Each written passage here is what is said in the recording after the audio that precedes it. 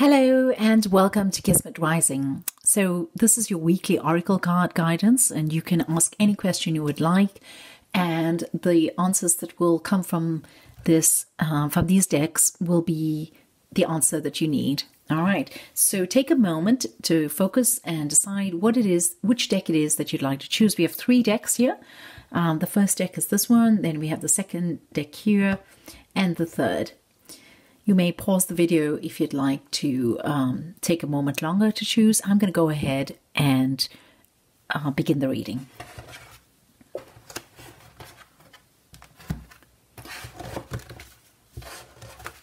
So for those of you who've chosen the deck number 1, what is the answer to your question?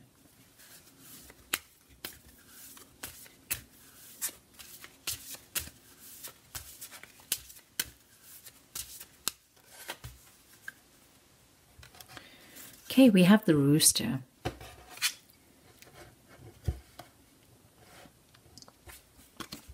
So these cards are read with their backs, basically. They read if they are black, they have a particular meaning, and if they are white, we have white background, they have a different meaning.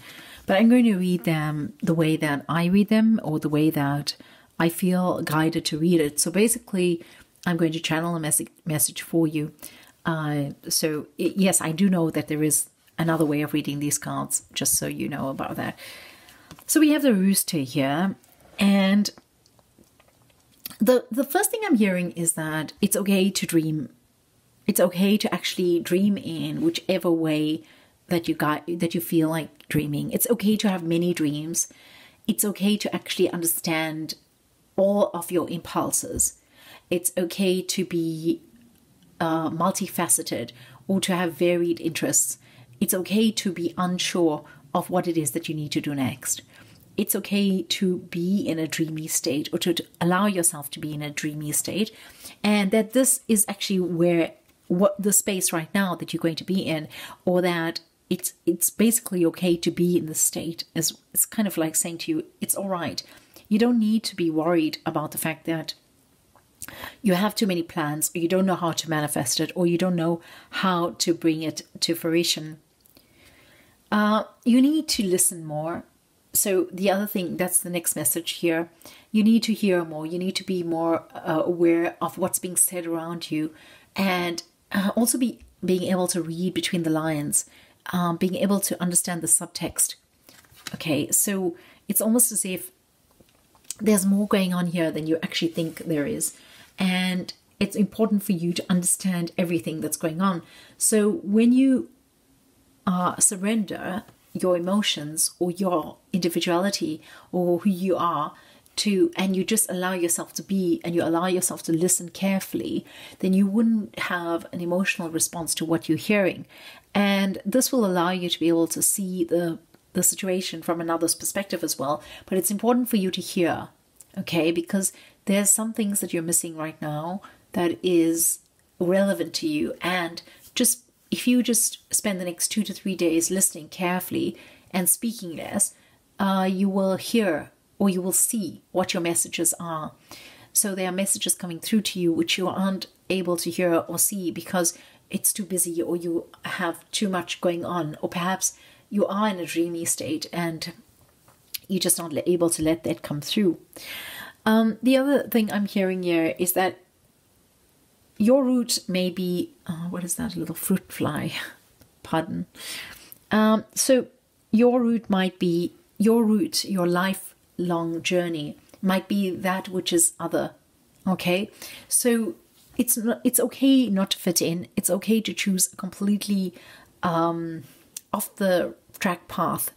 You know, it's okay to go off the unbeaten path, and you will find your way. The thing that is important here is for you to actually make sure that you're doing whatever is in accordance with your soul and with your essence.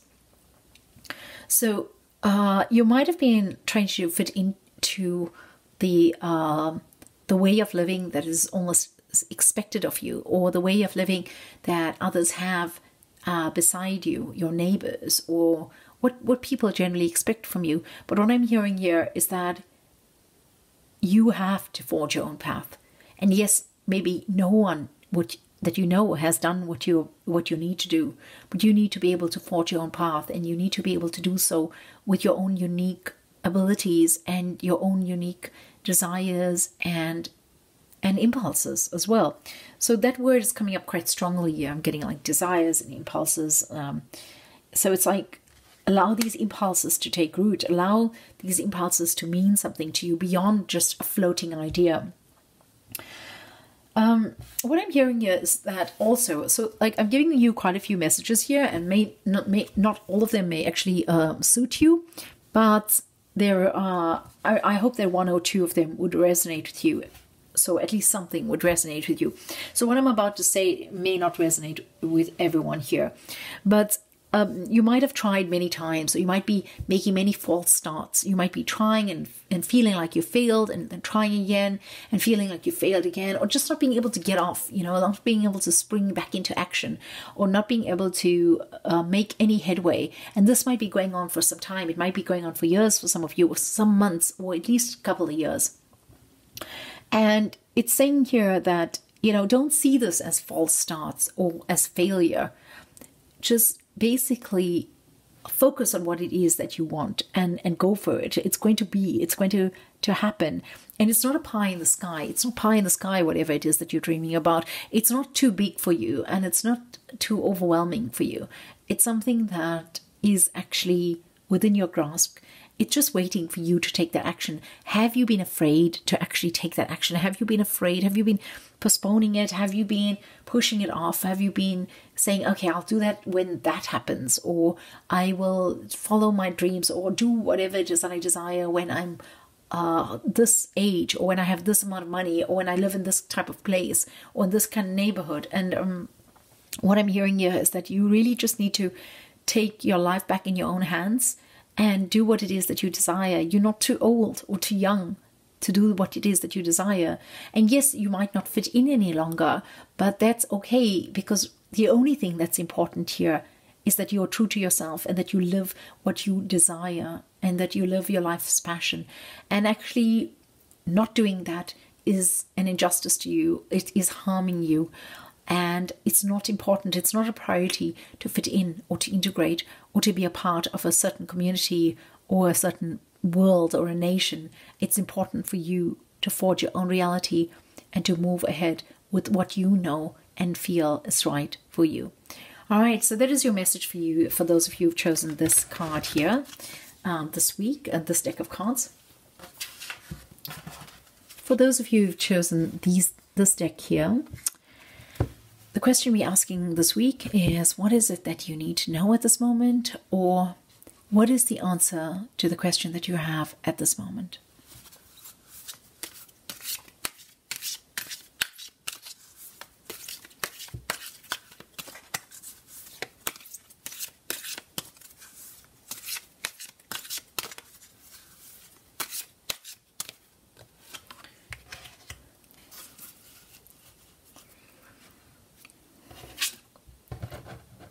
So the card is the loop. And I feel like the last time I used this deck of cards for this channel, I also got this card here. It's funny how that happens. I feel that it happens because a lot of you are in the same space and needing to hear the same messages.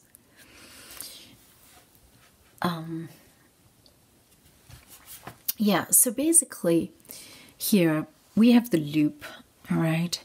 So the first thing that comes to mind here, or the first thing that I need to speak about, is that you need to understand that every action that you take has a reaction, an equal and opposite reaction. So Newton's third law. Every action that you take has an equal and opposite reaction. So what is it that you're doing right now? And how is it impacting those around you? And how will it come back to impact you later? Think about it, and think about the consequences in the long term. Don't deny yourself the reality. Don't feel deluded.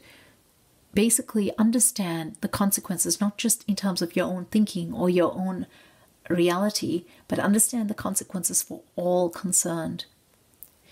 It's asking you here as well to see the other person's reality, to put yourself in their shoes, to understand that their reality may be yours at some point, and that whatever you think is not yours at this moment may indeed become yours in the future. This goes for things that are positive as well as negative. I'm hearing here as well that it's important to come back on track. It's important to fall in line with that of divine nature. So the urgings that you have, or the impulse that you have to move in a certain direction, you need to hear it and adhere to it. You need to heed it. And that it's important for you to come back in harmony with nature, or come back in harmony with the earth cycles or the rhythms of nature. So this may refer to your sleep patterns, like your circadian rhythms, or it might refer to some other kind of rhythm. So, maybe look at it, because I feel like here it speaks to many different things for different people.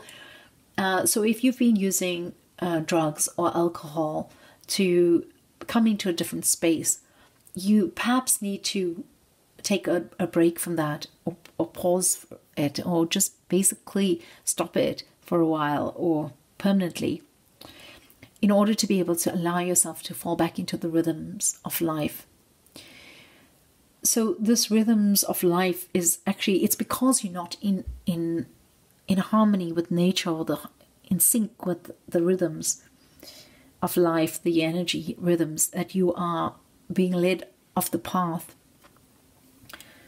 And it feels very much linked to this message that I've given you now about it, actually about what you're putting out there is going to come back.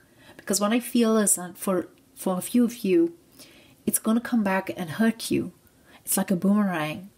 And so the message is really, really take a look at yourself and see where it is that you're impacting others negatively. Now, I'm not saying that you all are impacting others negatively. Sometimes when you impact yourself negatively, it impacts the greater collective, because we are all connected. We are all part of one. And everything that we do to ourselves is also hurting all of those around us, even if we're doing it in isolation in our own homes, away from others, even if others don't hear about it or don't see it. It's the energy that you hold within you. It's that vibration that you actually embody, that it's reaching us all. So where is it that you are being unkind to yourself? And how is this going to impact you later? Or how is this impacting those around you?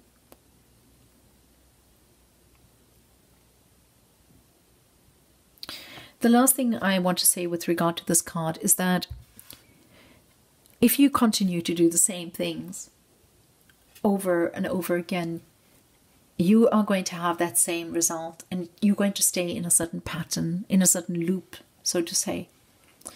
And this is not going to yield the result that you require. So if it is that you want something outside of what you have right now, then it's important for you to change the course of action that you have been taking and that you are prone to take. So I feel that the energy that is actually the energy that you need to change this course of action is around you. You just simply need to tap into it. You simply need to be able to ask for the help and see it, recognize it. I feel that you don't recognize it, and that it's something that you don't really see, or you don't even know that it's there, but it's all around you right now, and it's supporting you. It will support whatever action you take. Tread carefully and be cognizant of the actions that you take and the results thereof. All right, so that was your message this week. Quite a somber message. I thank you for coming by, and I wish you all the best. For those of you who've chosen the third option here, the question we're asking this week is, what is it that you need to know right now? And what is the answer to your question? very often what it is that you need to know right now is the answer to your question.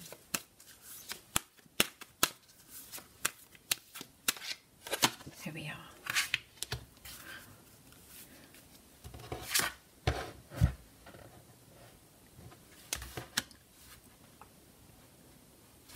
So we have paradise here.